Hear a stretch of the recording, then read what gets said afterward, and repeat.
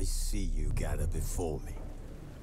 Hungry, terrified, clutching your babes to your breast. Emperor Emir has marched his legions into our lands, laid siege to every fortress from here to the Blue Mountains. Rabid and ravenous, he bites and bites away.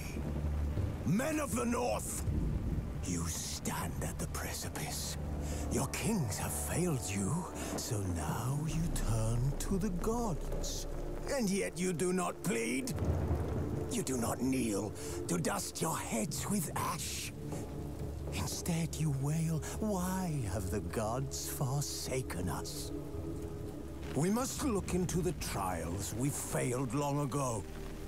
In a time past, our world intertwined with another through an upheaval scholars call the conjunction of the spheres.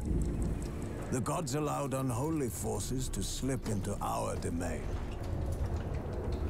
The offspring of that cataclysm was the nefarious force called magic. Yet we did not banish it, instead studying the vile arcane for our own power and wealth.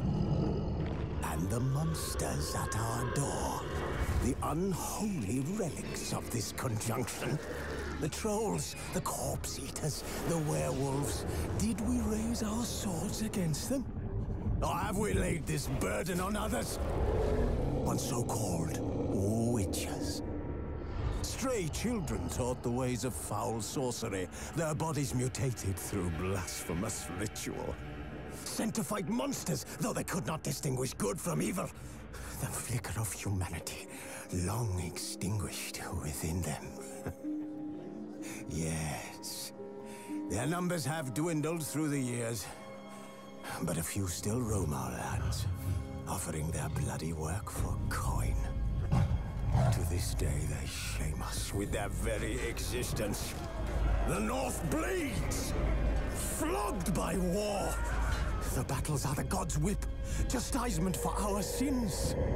And let us not forget the terrors, the scourges from beyond our world. The wild hunt rides the sky with every full moon. The Dark Raiders abduct our children into lands unknown. Some say they herald a second conjunction. Can we chart a course back into the light? Will we find the strength to banish the mages from our kingdoms? Unite around the warmth of the eternal fire. Nigh is the time of the sword and axe. None will fight this war in our stead. Nigh is the time of madness and disdain.